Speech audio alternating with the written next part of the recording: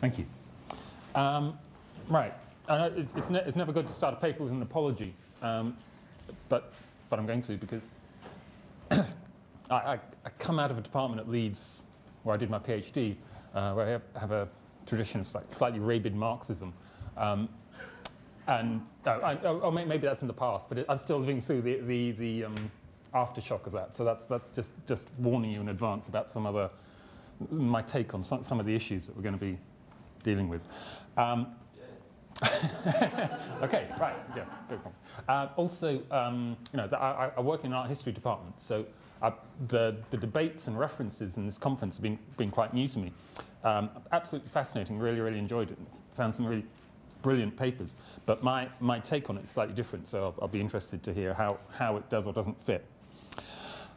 Okay, so Lewis Klahr and the Shuddering Image.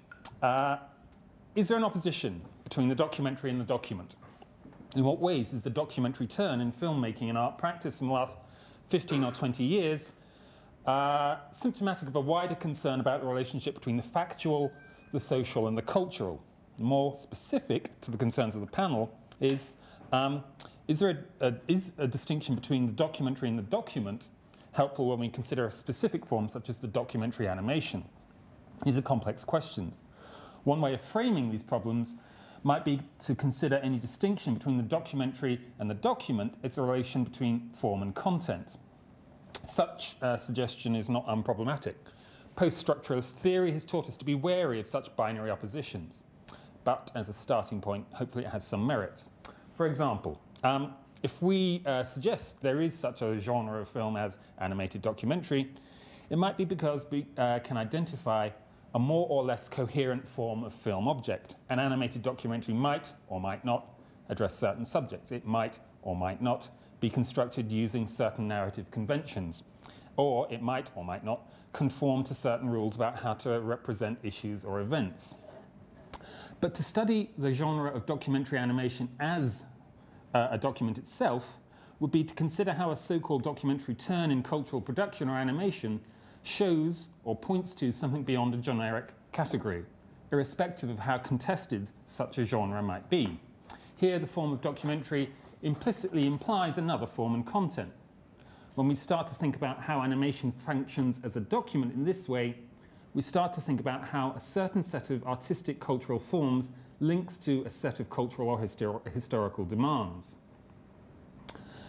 The question would be to consider how cultural forms such as artworks or films, almost regardless of the ostensible content of those films, become encoded with what might appear to be external historical content.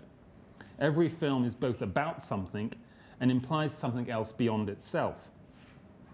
In Adorno's terms, whose work I'm going to be referring to later, this is what I'm warning you about, in Adorno's terms, this problem with form and content would indicate how artistic forms are encrusted or enmeshed in history, despite the struggles of any particular artwork to describe, show, or even escape that very history. Such a formulation of the document is, it seems to me, implicit in Adorno's claim in aesthetic theory that every artistic form contains, and here's the quote, sedimented social content, end of quote. But so what? Surely the suggestion that films and art are products of a specific social context is just par for the cultural studies or film studies course. My point is, I hope, more subtle. What the relationship between the form and content of the document and the documentary throws into relief is how, in the past 20 years, art and film has attempted to actively re-engage political, social issues. More specifically, I'm attempting to argue that there is a reason why the documentary form has come to prominence, and it's only by considering this question, by considering the documentary as itself a document of something, that we can begin to understand how and why animated documentaries are significant. Which, perhaps rather perversely, takes me to the work of the filmmaker Lewis Klahr. I say perversely because Klahr's work is hardly recognizable as a documentary. Certainly not in the way that films like Waltz with Basir or Persepolis might be more easily understood to fit that genre. Klahr's films are not direct attempts to engage reality through naturalistic forms of representation or storytelling.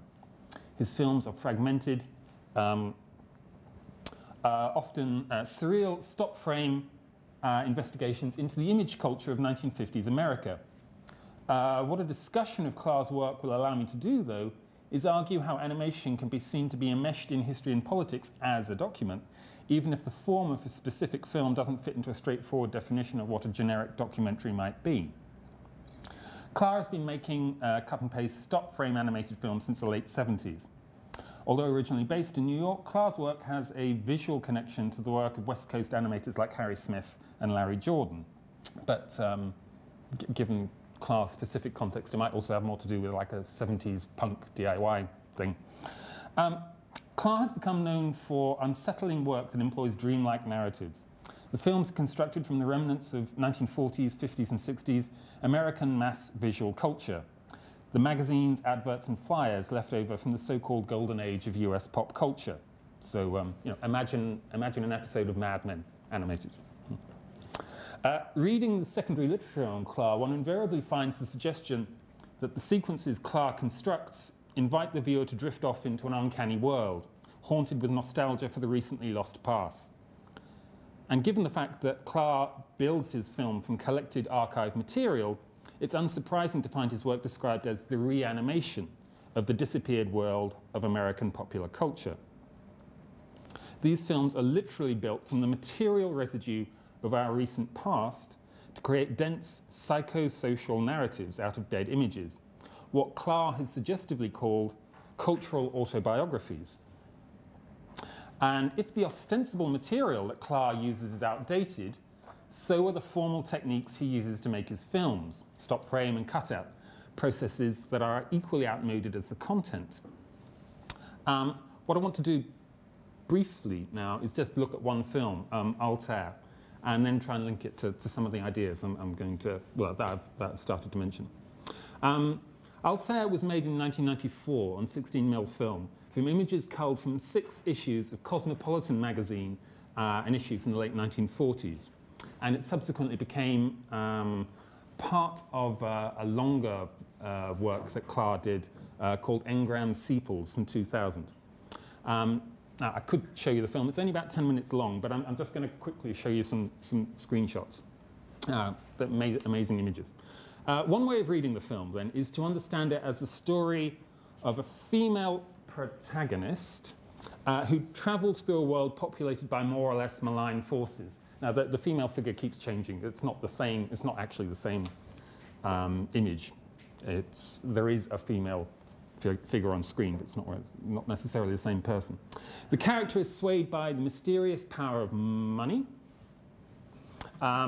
suffers from the vicissitudes of identity, is the victim of the power of desire for both sexual and material objects, and falls prey to the instability of time.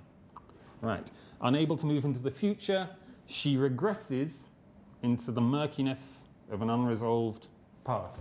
So, you know, the clock in the background moves backwards as she waltzes across the screen. The film concludes with the character engulfed in an alcoholic daze, drifting off into a stupor. Right. The woman is smothered by the hand of an unseen antagonist, trampled underfoot, the victim of uncontrolled and uncontrollable and unpredictable forces. The film is riddled with references to the stars. The title of the film refers to the... Oh, sorry, I'm out of sync. Oh, yeah. That's the figure being trampled by the shoes. Okay, just catching up. Right, stars. Right, here we go. The film is riddled with references to the stars. The title of the film refers to the star Altair, one of the closest stars visible to the naked eye. You can also think about astrology as an allusion, perhaps, to the attempt to foresee the future. But you can also think about it as a reference to sort of sci-fi 50s, 60s American, well, not just American, but attempts to imagine the future, anyway. It's also got colour symbolism and sort of colour coding, so blue figures in the film a lot, maybe as a thing to think about as sort of like as a reference to the ineffable or the transcendental. It would be easy to suggest that the film simply wallows in a now lost surreal past. Its ostensible content showing a fascinating melancholic, but essentially sealed off reality. Klahr has done nothing to dissuade the viewer from thinking of the film in this way, suggesting in interviews that his work is a Benjaminian fragment fixated on the outdated arcade that is American popular culture. But this suggestion that the film is constructed from the archaeological remnants of a now lost culture allows us to think about how Klahr's work can be read as cultural autobiography and perhaps a form of animation that has a relationship to the document. Walter Benjamin, of course, was fascinated with how the detritus of the 19th century shopping arcade could, retrospectively, be interpreted as documents that link to wider cultural and political shifts. The challenge for Benjamin was to show how the fragmented rubbish of consumer capitalism was linked to the development of the dreams and nightmares of modernity. Benjamin made recourse to the form of allegory in an attempt to show how the remnants of consumption, the discarded adverts and objects, could not be interpreted in their immediacy simply as adverts and consumables, that they always had to be referred back to some further set of codes and forces. The same is true of how we understand Altair. The film can be understood to show the reality of post-war American consumer culture not as a mimetic, purely reflective documentary of the period, but as the creative reassembly of a set of codes which allude to the wider framework of post-war American society. So taking Klahr's film simply as evidence of a now dead image culture is only half the picture. Altair doesn't just represent the afterlife of American pop culture, it does something else with that discarded imagery. As Klahr has commented, here's the quote, "What's interesting to me about appropriation is that you are dealing with something that is received, but you are also shaping it in a way that might bring out latent meanings that are not immediately clear," end quote. So what, if I can put it like this, does Klahr's shaping or collaging with animation actually do? What sort of thing is the resulting film? The challenge is to construct a way of linking the thing the film is to the wider notion of the document that I originally started with. What I want to do is now sort of explore that by referring to two chunks of theory. The first one is going to be the work of Siegfried Klahr, and then a chunk on Adorno. So you know when you get to Adorno, you're almost there at the end. So it's like a flag. You've got there almost. Okay, so my framework of references in this paper come obviously enough from critical theory in the Frankfurt School. The writers and thinkers associated with critical theory were preoccupied by film and, of course, the animated film. You know all the stuff about Fantasia and Donald Duck as being a sadomasochistic emblem of the exploited worker, and Klahr wrote about Dumbo, that Dumbo was actually a frustrated utopian tale of emancipation. The point of interest in animation for many of these writers was the way the animated film processed and represented reality beyond the naturalizing technology of photography and cinema. The animated image was purposefully and obviously constructed. This mediation, while ostensibly disqualifying it from presenting any neutral, pure access to the world, which would obviously be suspect, actually foregrounded what it meant to imaginatively engage with, interact with, construct, and alter reality. As Gertrude Koch has noted in her book on Klahr, film, and particularly the animated film, through the, here's a quote, mediated character of its images, insulated film against the suggestion of directness, end quote. Such a suggestion leads to the possibility that the animated film, and here's a quote, teaches us to see the world, end quote, because it allows us to see, and here's another quote, see through the false and superficial sensuousness and conventionality of things and perceive behind them the material being of things, end quote. Interestingly, Klahr's writings on film, especially in his book The Theory of Film, emphasized this aspect of filmmaking. Klahr suggested that film engages reality precisely through its constructed material dimension. This wasn't for Klahr a pre-given technical capacity of all cinema, rather it required what he called the process of learning to see to occur in the course of the making and viewing of a film. This process implied a physical aspect, an attunement towards movement, or more generally a somatic bodily registration during the experience of viewing the film. This awareness came from the way the viewer saw still or stilled things come alive in film. As a result, Klahr was very careful to differentiate film from photography. This is because Klahr believed photography had a tendency to fix and determine the visible world, to create what Klahr called a comprehensive catalogue of appearances. In his essay on photography from 1927, he commented on how, quote, "the disorder of the detritus reflected in photography cannot be elucidated more clearly than through the suspension of every habitual relationship among the elements of nature," end quote, which seemed to imply that photography had the power to extract and fix meaning. It was, however, one of film's special qualities to reintroduce movement to the photographically frozen world. Here's a longish quote. Okay. "The capacity to stir up the elements of nature is one of the capacities of film. This possibility is realized whenever film combines parts and segments to create strange constructs. If the disarray of the illustrated newspapers is simply confusion, the game that film plays with the pieces of disjointed nature is reminiscent of dreams in which the fragments of daily life become jumbled," end quote. Film therefore contained for Klahr the potential for the redemption of things, not just their mortification or reification. Based on the activation of things through the medium of film via movement and time, film had a dialectical relationship to reality. The world, film, and viewer interacted. This dialectic created momentum and even drew attention to this process of seeing. As a consequence, Klahr proposed that film, instead of mimetically reflecting reality, looked under the table of modernity to show us, end quote, the process of materialization, end quote, how things do or don't enter into meaning in a world dominated by exchange value. In this way, film had the potential to critically mimic, if not ultimately reverse, the process of commodification. For Marx, commodification animated objects with a false vitality.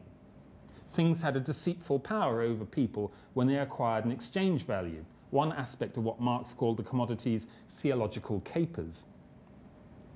Commodification created the illusion of activity in inanimate objects. What film could do was document the effects of this process by shaking the commodified object free, if only for a moment, of the dead weight of exchange value. What's interesting here, if we quickly recall Klahr's work, is that Krakauer's description of film is a very perceptive account of what we see happening in Klahr's films. The apparently fixed world of the Cosmopolitan magazine, laid out according to the order of the magazine's picture editor or the demands of the advertiser, is reordered in the collaged film. The meaning of the imagery is found to be more indeterminate and is reordered to create new meanings. What appeared fixed is actually changeable. So one set of interpretations, that an image is incontrovertibly trying to sell you something, is suddenly revealed to contain a quite different meaning. An advert for a pair of gloves is revealed to be a murderous object that can kill. What Klahr describes as being generally true of films is specifically true of Klahr's films. Okay, so end of Klahr. This is the Adorno bit. The suggestion, then, that the animated film could have a documentary value due to the way it foregrounds the construction of movement from stilled things, that the animated film could mediate our relationship to the dead world of exchange value and commodities, was something that Adorno also considered. Ultimately, though, of course, Adorno's analysis was far more pessimistic. He's not a cheerful guy to read, we know. Adorno's comments about film and animation are widely known.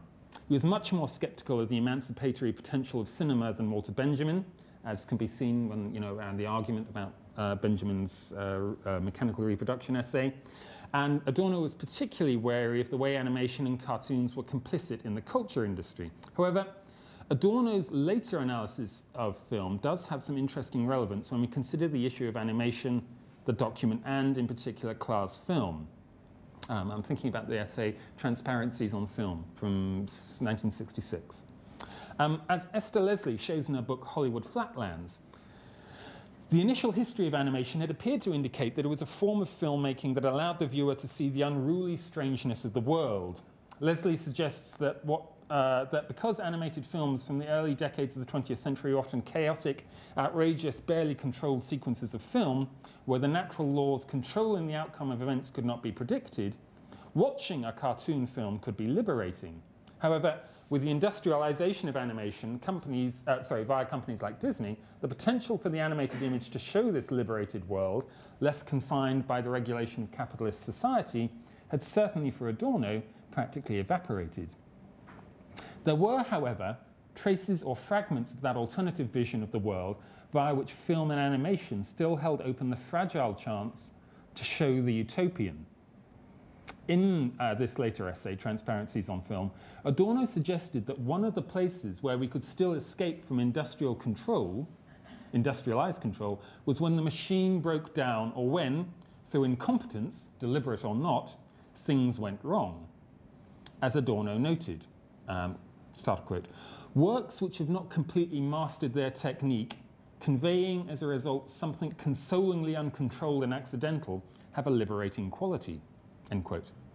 When machines or works of art become erratic and unpredictable, the final product or end result is not a foregone conclusion. And depending on what technique and technology the artwork employed, a potential type of creative accident would be different. And filmmaking, obviously enough, created its own vocabulary of breakdown.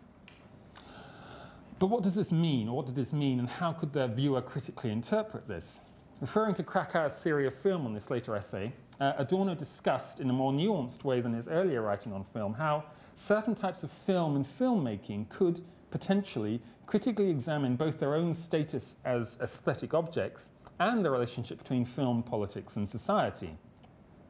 In part, this implied a socio-ontological claim, rather like Krakauer's, in the sense that the technology of filmmaking and cinematic representation inferred a link between filmed appearances and the way the world was constructed.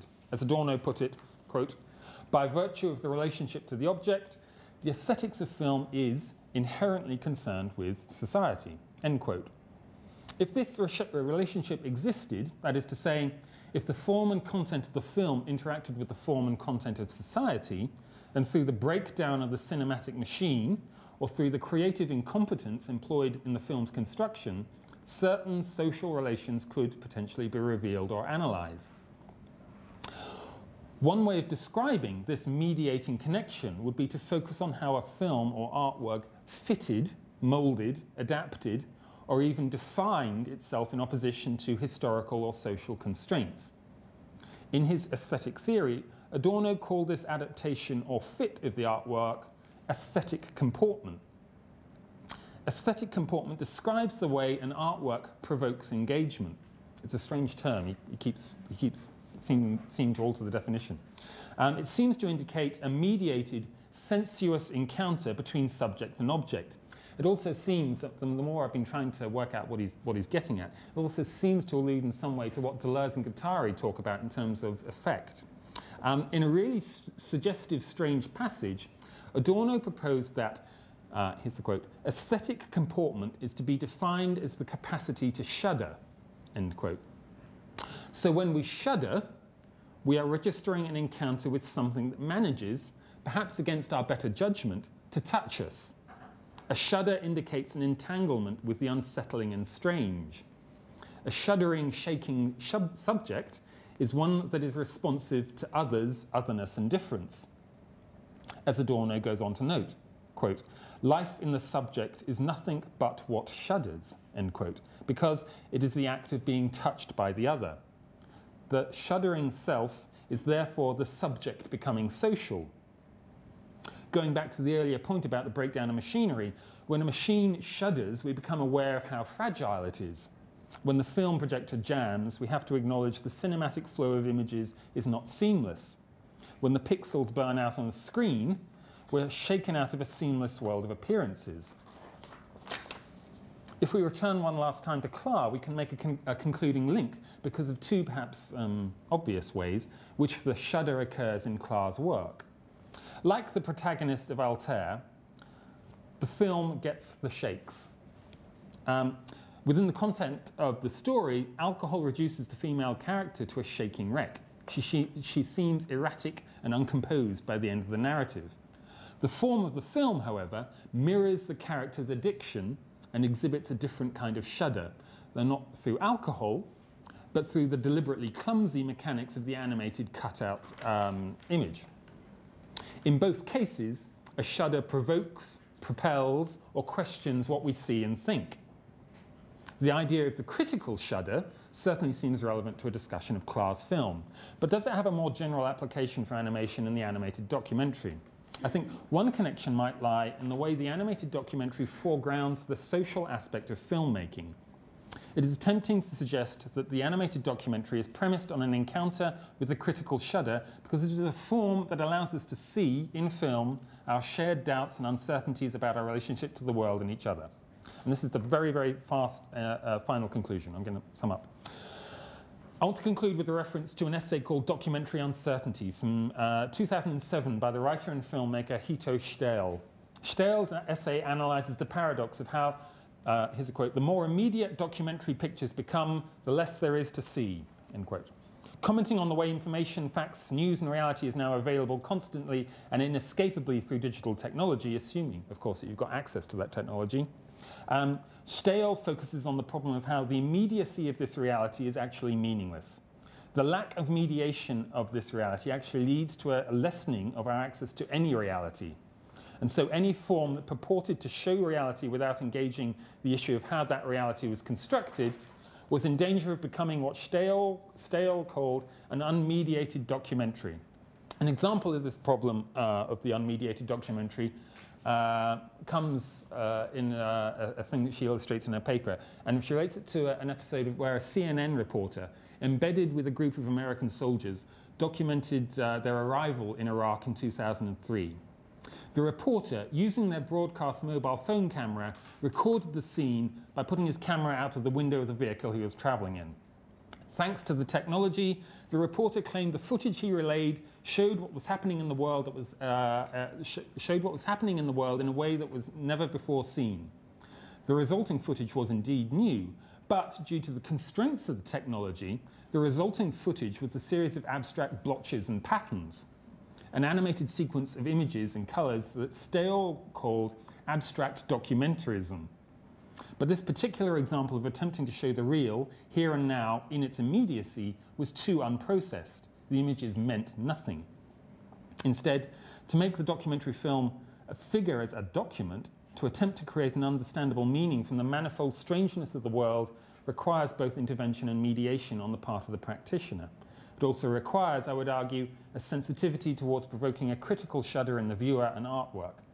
What makes the question of the animated documentary so interesting is, it seems to me, the way this genre of filmmaking can fuse these concerns. Thank you.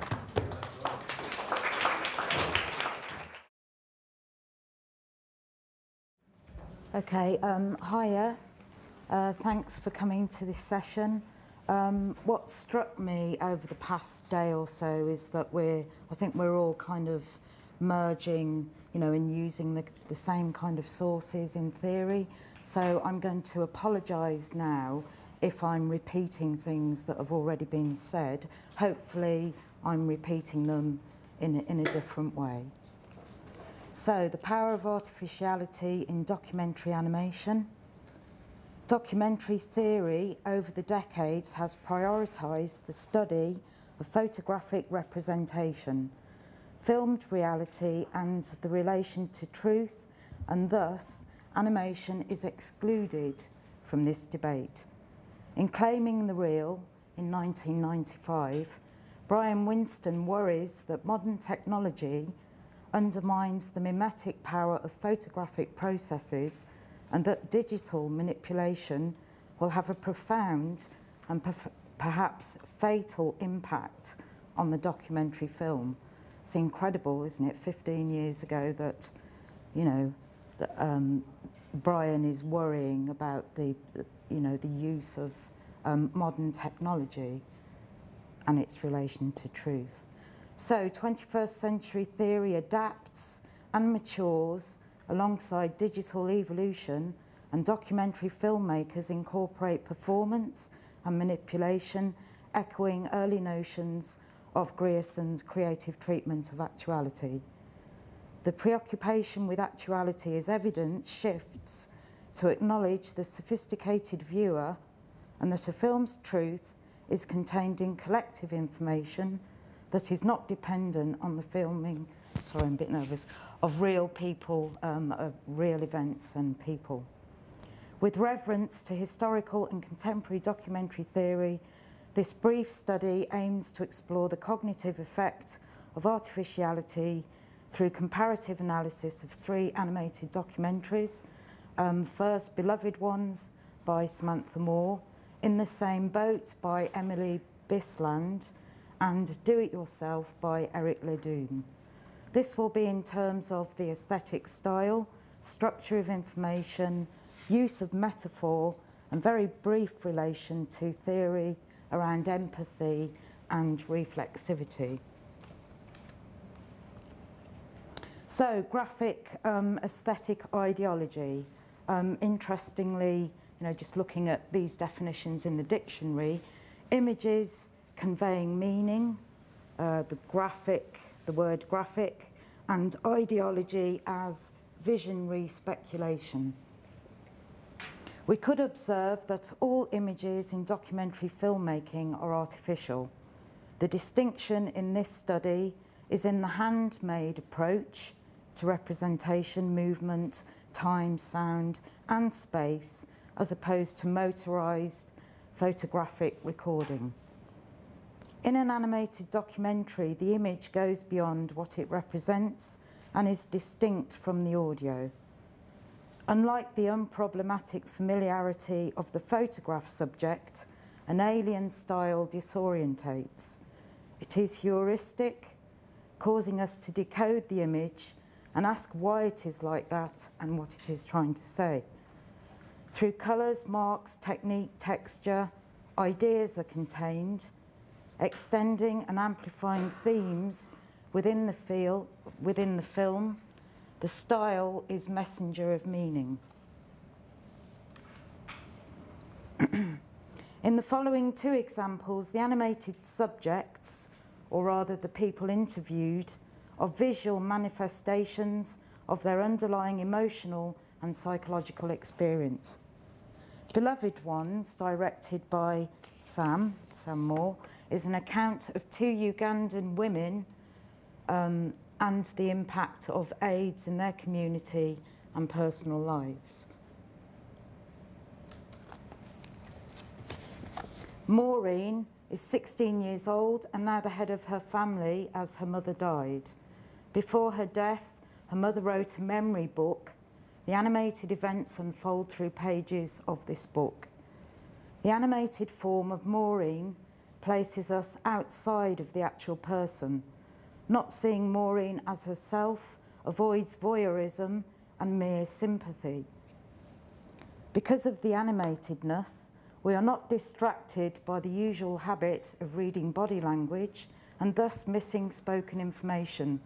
Facial expression is filtered and movement abbreviated to suggest only the necessary, helping us to concentrate on the voice.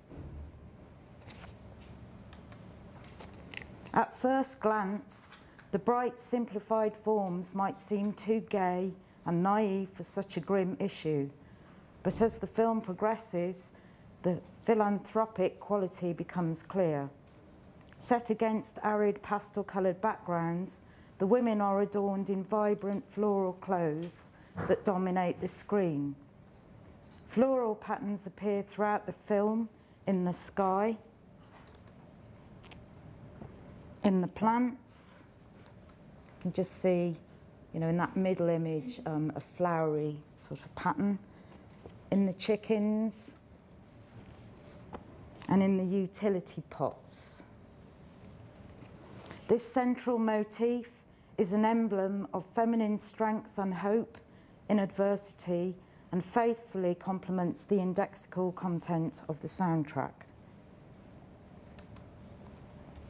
So moving on to the next example, and I apologise, I'm going to be flitting through these examples. So the next film,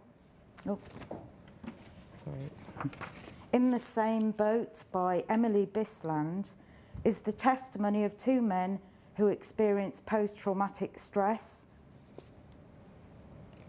One, an Australian Vietnam veteran who is racist, and the other, an Iranian refugee detained in a camp for years and a victim of racism himself. They are brought together in a psychiatric hospital where through unexpected empathy and friendship, the war veteran exercises his racism and undergoes psychological transformation. This theme of transformation is tackled through the changing aesthetic representation of the two men.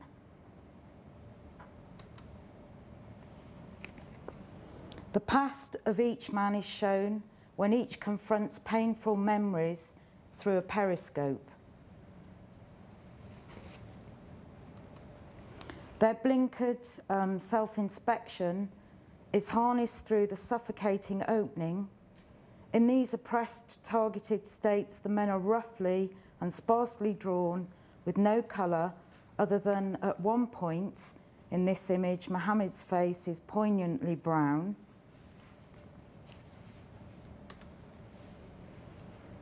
Colourless too, Alan's eyes become blue in one shot, and, as if awakening is foreshadowed.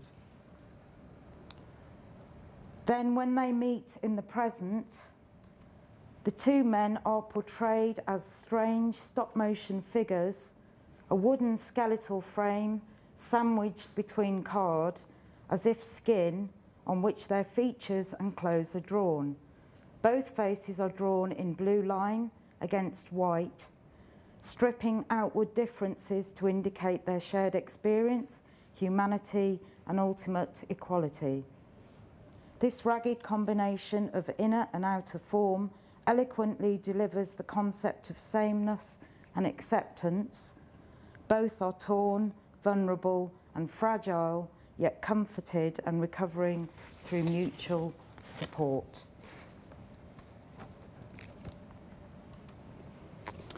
The third film is not a testimony to individual events, but a rhetorical attack on interrogation torture handbook used for military training, first published in 1963 by the CIA.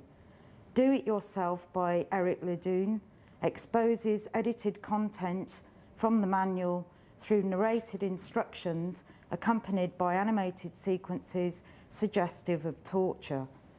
The victims of torture are represented as fish throughout the film. Deception is carried out through the ambivalence of fish as food and also as pets. So in this first image, we see the fish as real creatures in a pond.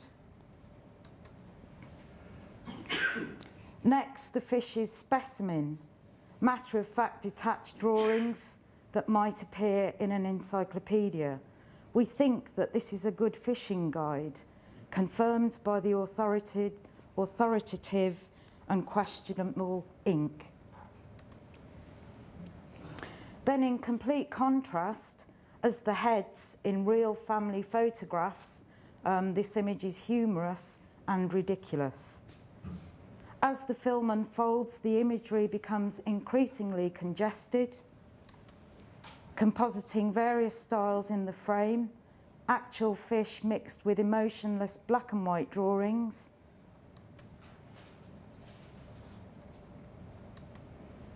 And then tender flourishes of colour in the painted imagery.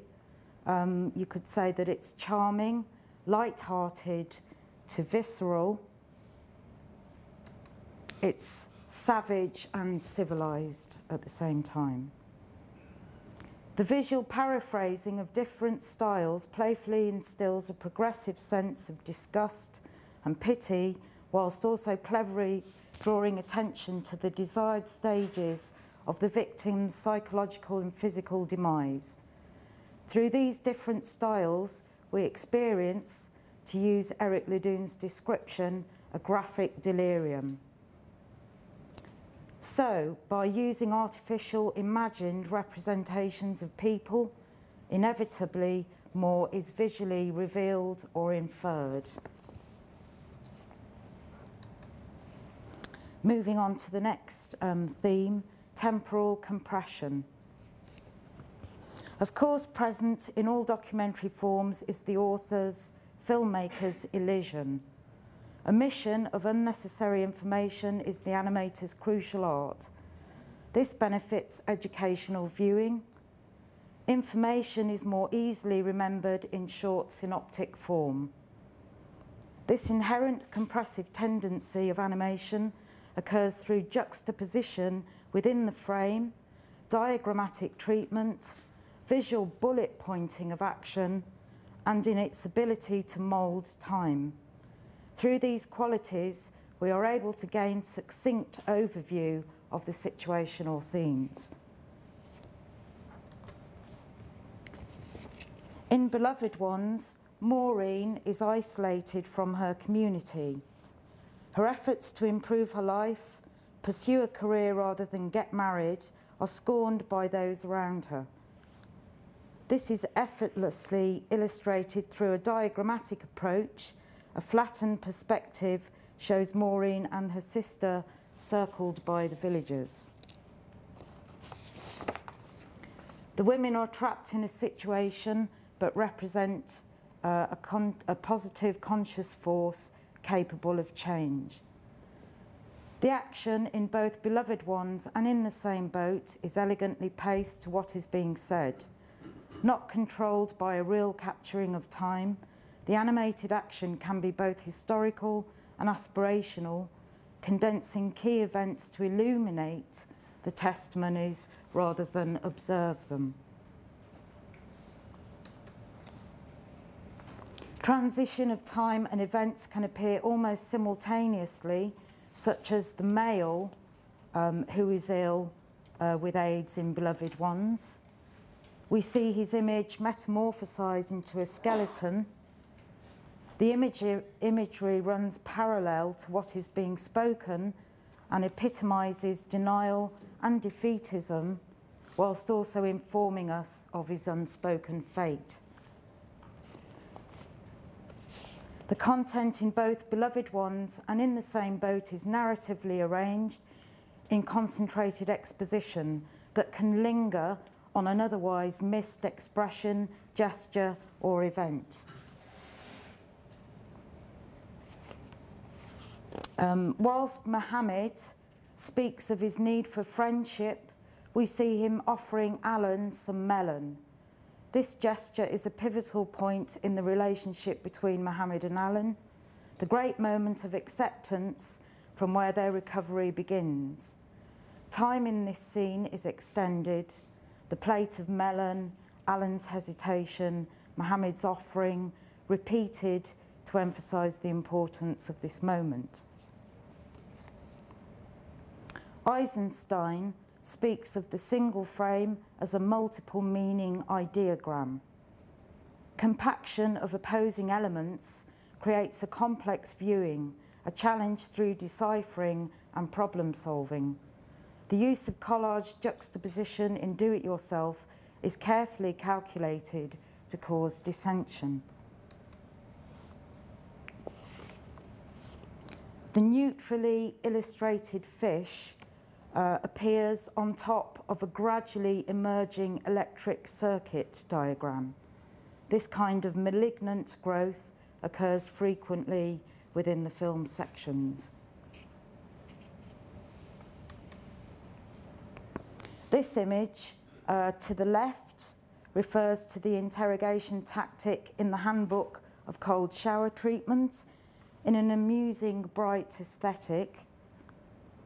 To the right, a middle-class conservative, right-wing respectable perpetrator eagerly throws the fish to its preparation for a meal, the instructions appearing above him for the menu.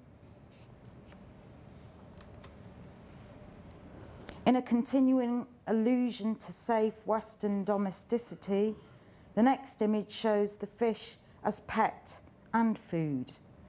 The respectable housewife proudly contemplates the fish's dressing, literally a child's romper, ridicules and further complicates by associating the fish with a helpless baby under twisted authoritarian control. An innocent child gracefully expels sordid, swarming fish from her undergarment and represents the compliant onlooker, gullible and indifferent. Through these examples, we see animation's elasticity in spanning time, information and ideas, and the weaving of a complex tapestry of information.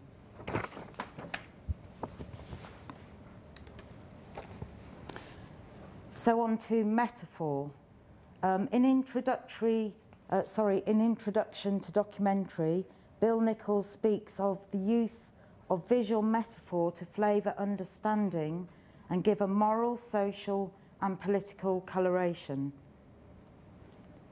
A device used in all three films, the visual metaphor adds texture and sharpens meaning, engaging the viewer in yet further interpretation.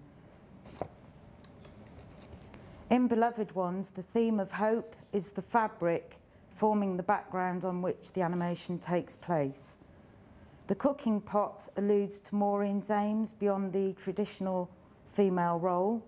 It represents the daily struggle for sustenance, confined within her intelligence and vocational preoccupation through the images that appear, biological kind of references, scientific references, a computer keyboard. It might also represent sustenance of this fragile dream which depends on food and enough money to pay to study.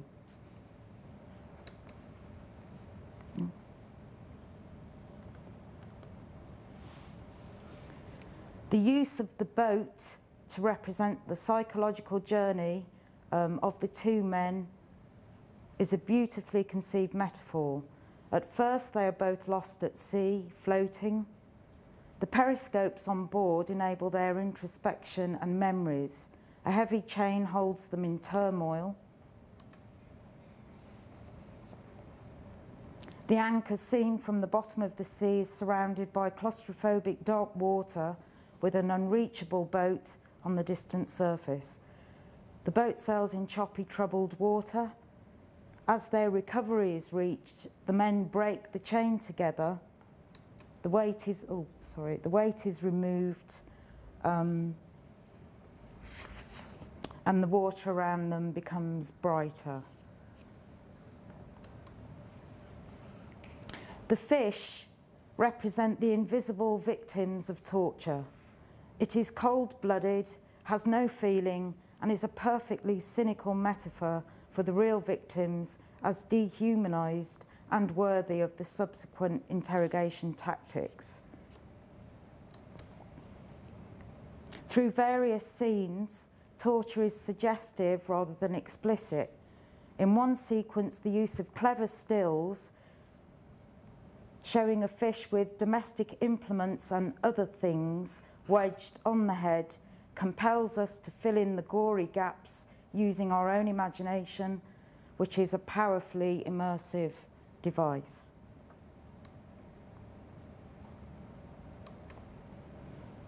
The kitchen is a torture chamber. The hunting and preparation for cooking are visual and conceptual substitutes for the real acts of torture.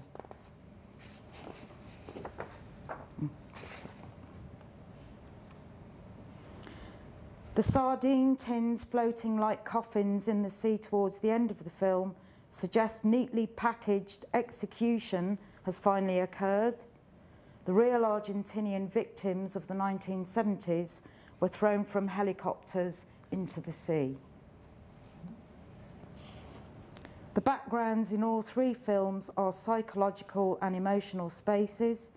Their concern is with interior representation rather than a visual description of a real time or place.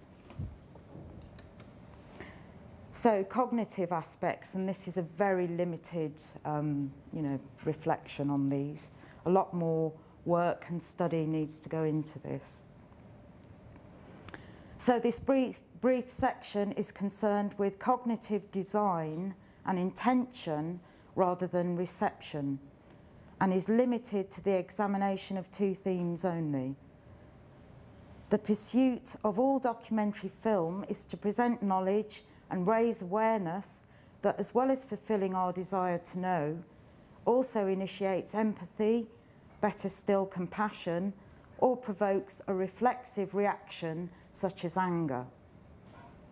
So in terms of empathy, the photographically filmed documentary is an excellent medium that is scientific testament to events.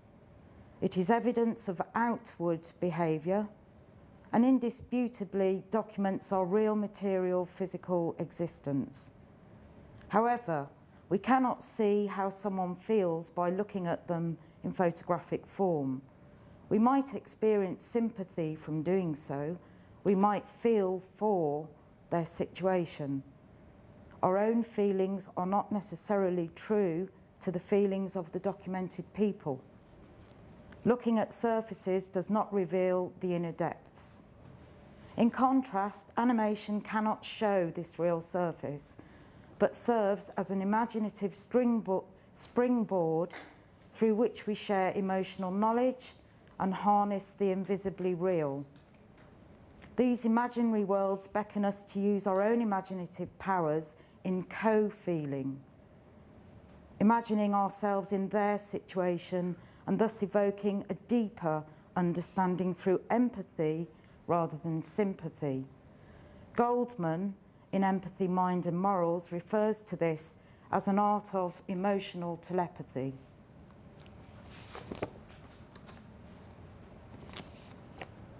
Milan Kundera, in The Unbearable Lightness of Being, states, "There is nothing heavier than compassion.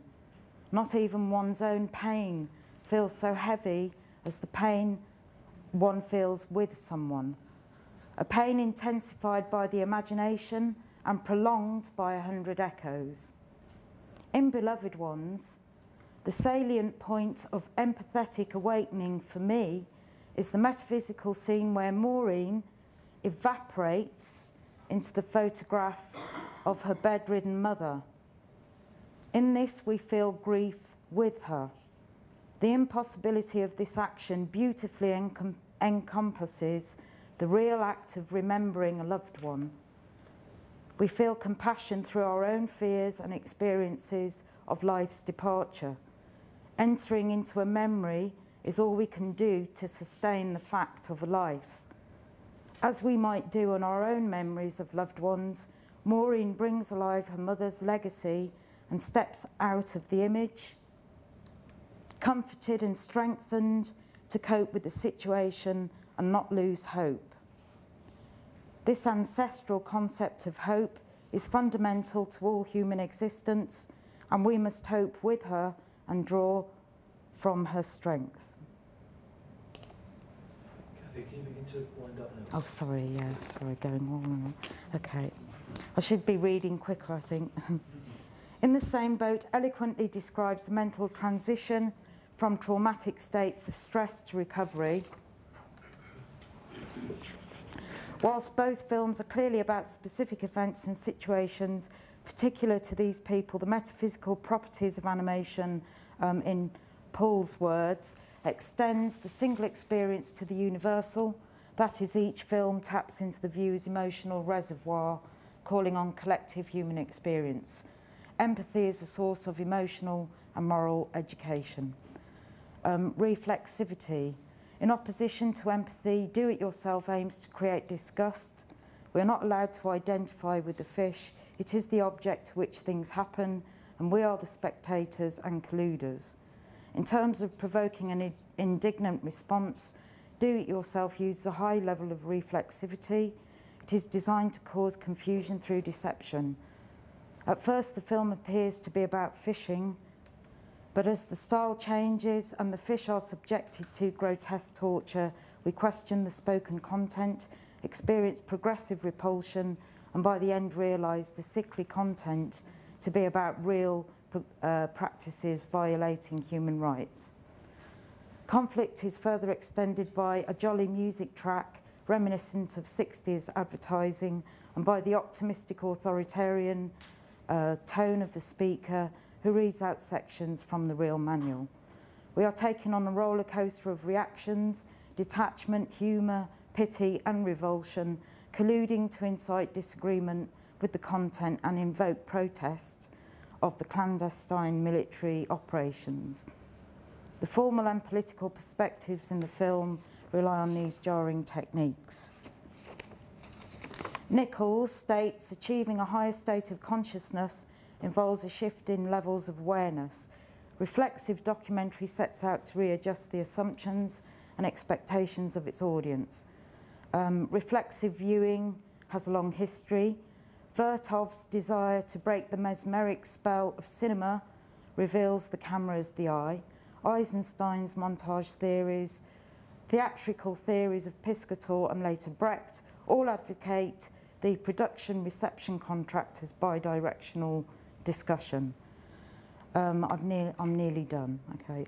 Particularly pertinent to this is the raising of awareness, and an inherent quality of animation is the notion of making strange, ostranany, proposed by Russian formalist Shklovsky, 1921.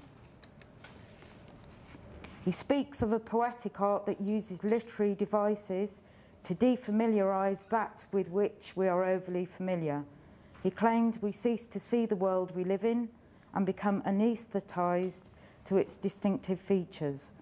Through creatively deforming the usual, formalist theory aims to disrupt stock responses, generating heightened states of awareness that counteracts numb recognition.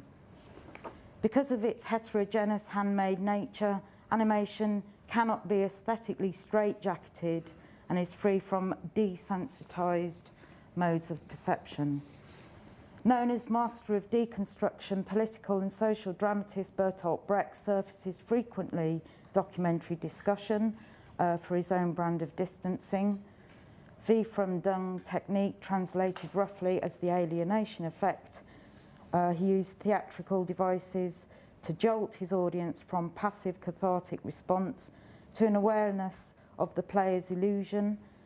He discouraged sentimental attachment to the characters, opposing Stanislavskian emotional acting using untrained actors that were placed within the audience. He also uses projected footage as backdrops. Cathy, can I ask you to Oh, draw a line? Oh, okay. I'm really sorry. Lawrence's paper in before. Okay, then I'll just finish with the last paragraph.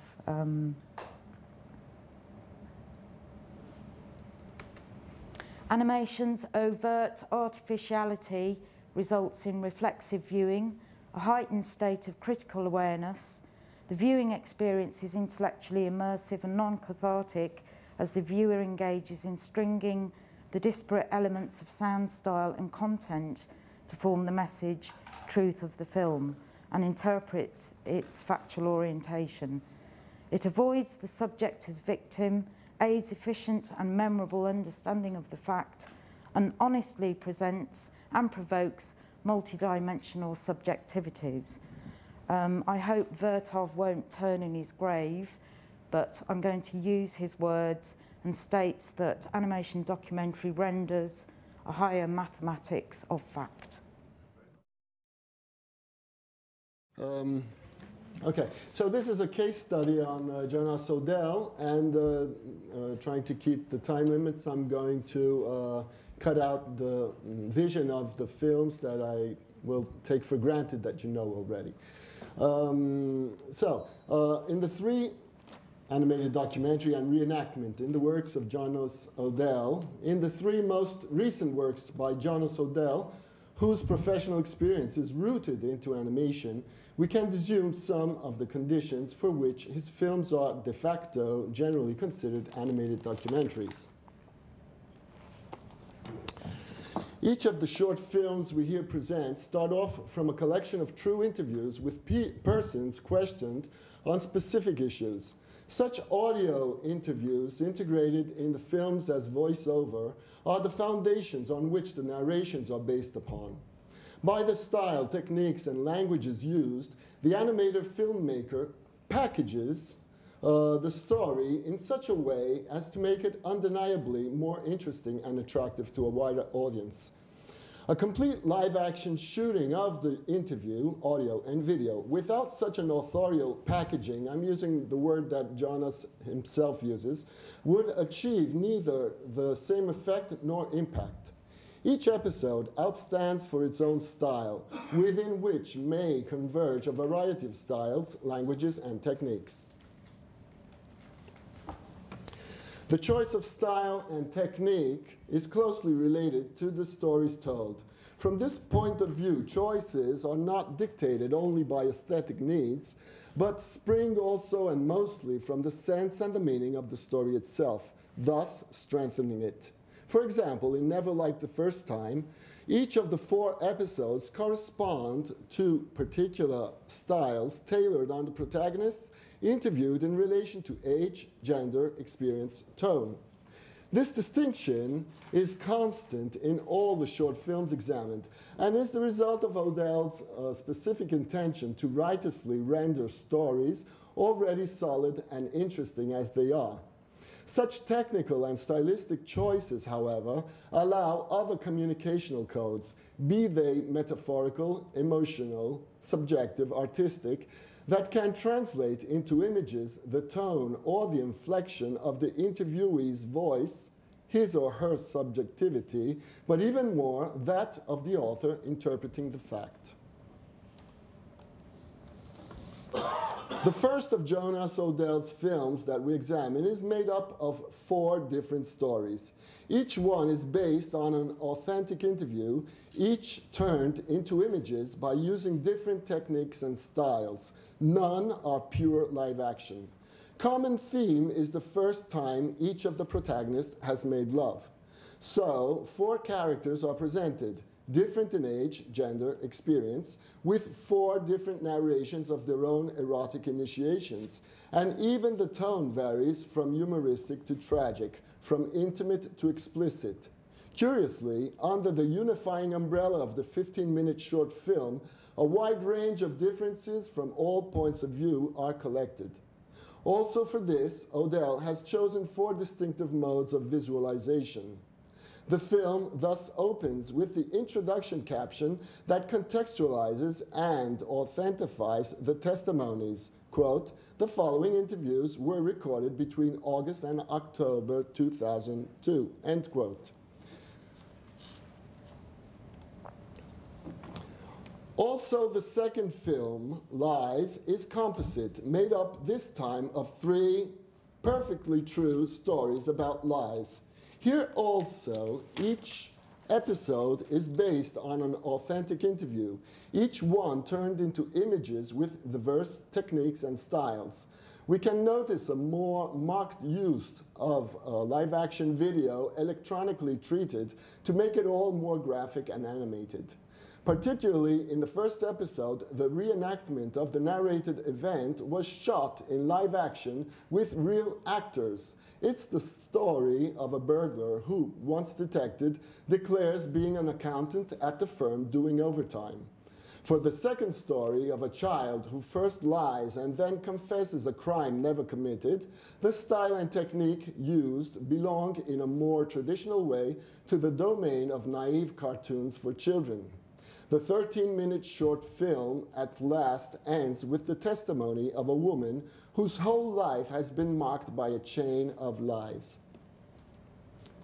The woman's final lines, with which the whole movie draws to its conclusion, sound like a hint of reflection upon one of the reasons for making an animated documentary, that is, the contribution of a subjective reality that completes the objective one based upon authentic material, that is, upon the people's testimonies. Still trying to understand, quote, "as if I cannot find the truth in my own story," unquote, the pure, authentic factum to describe reality in a complete way is not enough. Much less when you delve introspectively into people, there is another part of reality that passes through the subjectivity of the protagonist witness, but also through who collects and expresses it. Let's leave Jonas Odell himself to comment this work. Quote, "I felt that each story needed its own style, both in terms of graphics, but also in terms of the cinematic storytelling, editing, and so on, because they are very different stories. In the case of the middle story about the kid who steals money from his mother, I felt a more naive-looking style would be more appropriate.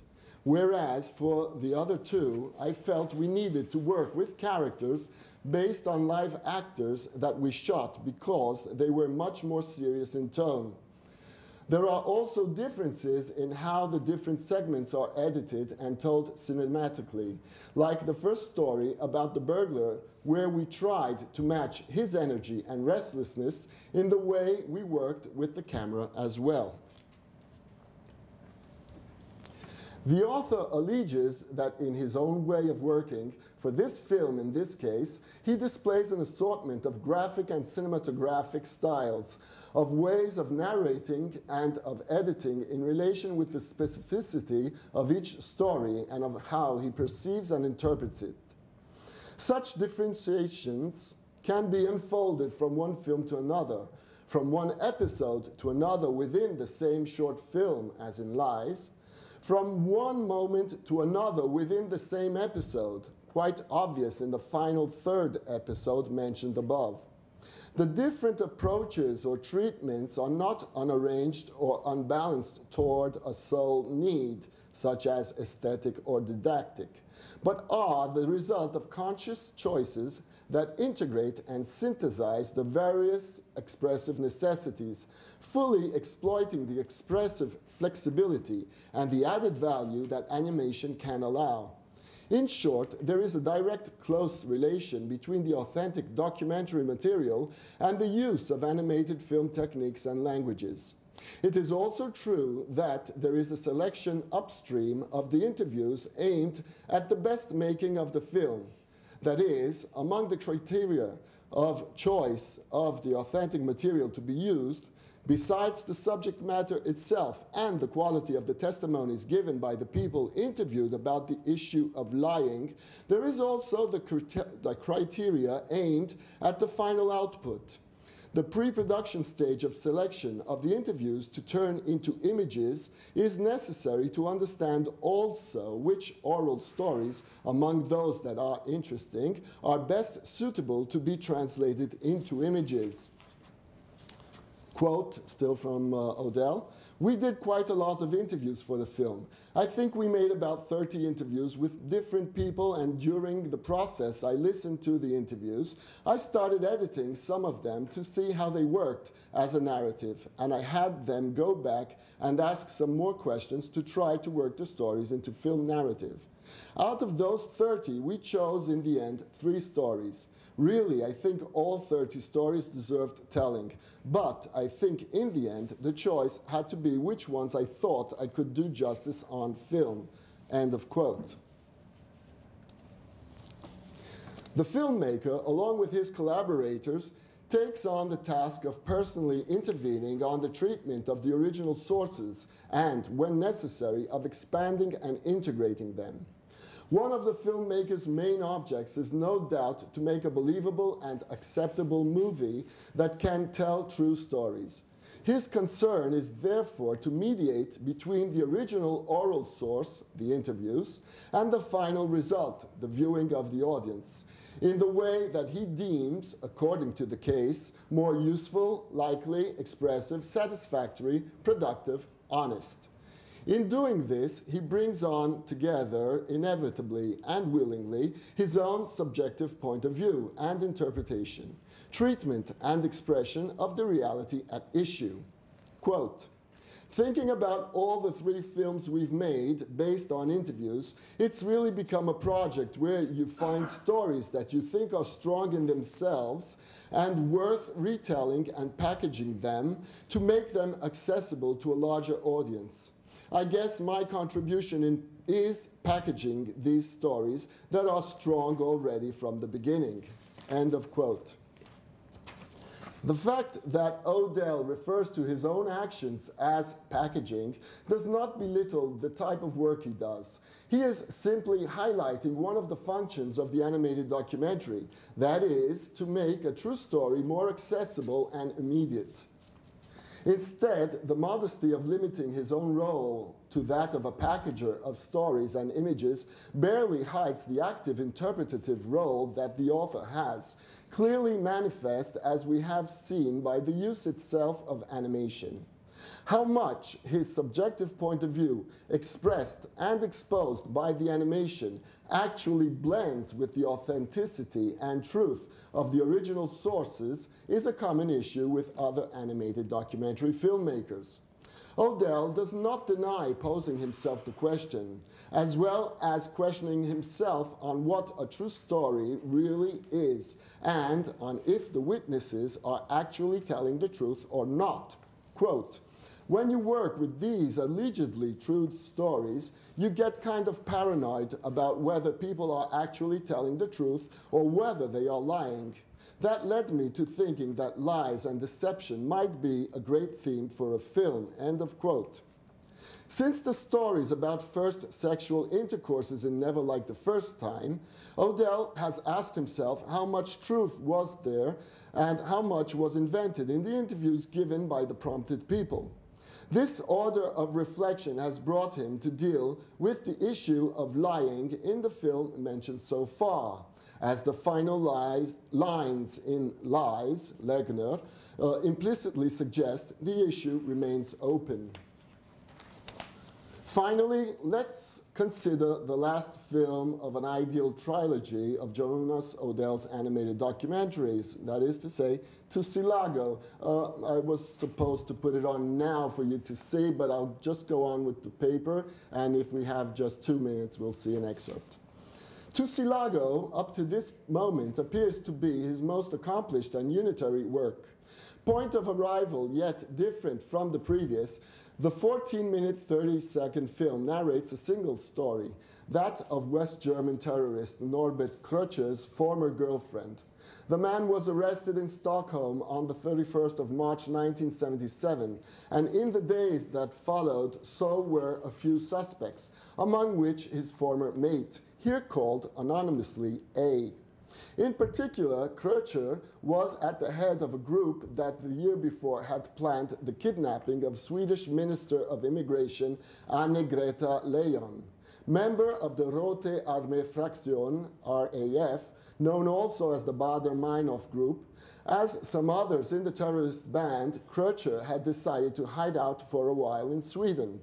Yet, the film is not centered on the man, or at least not in a direct way, but on the woman, whose more subjective, personal, and even romantic side emerges from her own words, collected via interview. The woman retraces, in voiceover, her reckless years of juvenile irresponsibility, spent between mad love and bank robberies. What paradoxically rises up is an ingenuous and almost innocent side.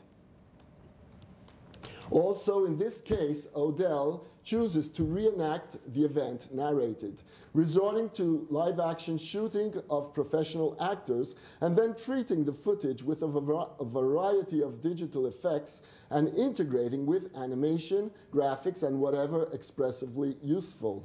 In this way, he can, above all, contextualize A's testimony in time, fashion, way of life, thought, iconography, and Swedish society of the 70s. Again, with conscious precision, the filmmaker makes aesthetic documentary, informational, and cinematographic instances harmoniously converge into a compact, though complete work that combines both the objectivity of events and the subjectivity of feeling. Among the noteworthy aspects outstands the 70s pop aesthetics, highlighting dotted screen printing in the manner of Roy Lichtenstein, floral layouts in backgrounds and textures, movie posters, and vinyl record covers. Photographs and newspapers come to life in the mobility within the shots in order to increase in meaning what is being narrated, while they also define the aesthetics and rhythm of the film. As we have seen in the previous films, the filmmaker avoids useless iconic redundancy and often leaves the background clear, except to contain only the really interesting visual elements. Other times, the background characterizes the scene with pregnant signifying aesthetics, such as with period newspapers, collages of clippings, wallpapers, or by disseminating the background with clocks, comic strips, or floral decorations. Final considerations. In the first episode of the first film, the animation facilitates the insertion that marks an extremely subjective, slow interior time. Furthermore, the animation visually reconstructs and materializes memory, as in the third episode of Never Like the First Time, about the girl who has a loss of consciousness during the violent party she takes part in. The graphic styles, the kinds of editing, the layout respond also to an aesthetic need and are well integrated in the requirements of historical, social, cultural contextualization of each story. In Tussilago, for instance, all the elements relate to the other forms of the 1970s pop culture. The quick anxiety-inducing editing of the first episode of Lies, or of the one about the raped girl in Never Like the First Time, meets a music video aesthetics, but is also quite functional to the facts narrated. Last slide. The higher extent of flexibility and synthesis of animation allows the author to condense descriptions and events in little time and space in such a way that not always is possible with live action. Thus, it can enrich the short format.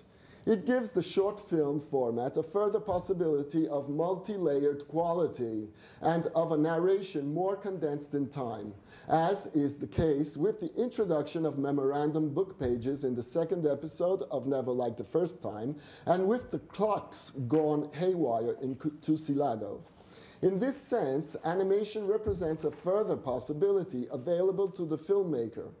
Due to its suggestive power, unhingeable from narrow concreteness of reality, animation allows, according to necessity, more imaginative, concise, evocative, symbolic, and metaphorical visual solutions.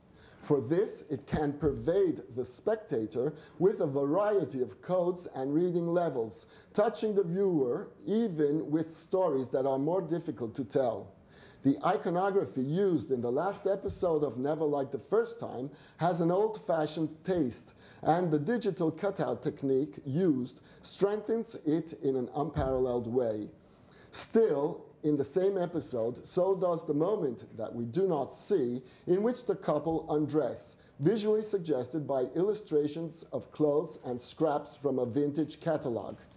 Combining aesthetic needs and with those of expression and meaning, we can see how Odell prefers digital manipulation even when he resorts to live action. The reenactments of episodes made with real live actors, the first and third episodes of Lies and the whole of Tussilago, are shot with a video camera and then digitally treated, manipulated, animated. Paradoxically, but not that much if we take into the consideration what we have stated so far, the digital effects honestly exposed as to colors, shapes, settings, make the reenactment more believable than if they had been left in their original visual form. By withdrawing from live action visuals, the reenactments lose that halo of fake to acquire the authenticity of the declared narration and interpretation. Not to forget, the voiceover of the interviewees guarantees for the authenticity of the story, though not necessarily for the truth of what is told. Final page. The explicit notion that we are dealing with manipulated images is a further act of honesty and so of authenticity. The concept itself of animated documentary problematizes the notion of documentary and the ideas of truth and reality in filmmaking. While the audience is aware of the fact that behind the techniques used and the overtly manipulated images, there is a point of view and therefore not an objectiveness, with live action shooting, such ambiguity may be less exposed and thus taken as more objective. Though underlying, the concern of hiding the interviewees' identities instead doesn't seem to be dominant in these films.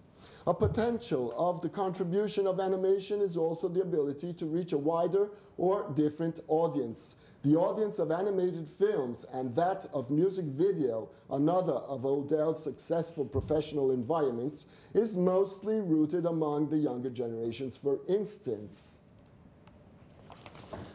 Final.